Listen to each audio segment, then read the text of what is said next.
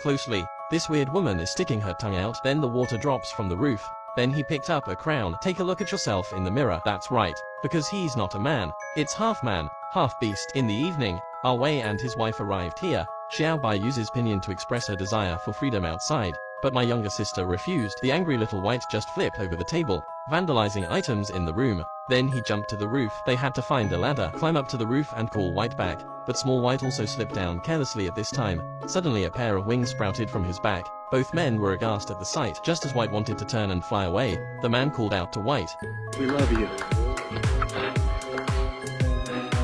From then on Haku was treated like a daughter. Give her a makeover. I wanted to fix White's makeup. Opened the drawer only to find Ol's photo. Then Xiaobai thought my younger sister would be angry, grabbed the photos and hid away, and the younger sister who came found with a wild cat in his hands. She was worried that Haku would get hurt, so he took away the wild cat. Back home the youngest sister felt herself doing so will hurt the little White, decided to return the wild cat to Xiaobai. By the next day, my sister took the wild cat back to the warehouse, but White's eyes seemed full of rage. My sister picked up the cat, and just then, Xiaobai killed the wild cat without hesitation with his tail. When my sister saw it, he slapped the little White, and the little White also suddenly violent. He just threw his little sister on top of him. The spikes of the tail rose slowly. Fortunately, White's goal is just the key. My younger sister was spared, and then, White excitedly opened the door. Then suddenly my younger sister appeared. One blow knocked Haku unconscious.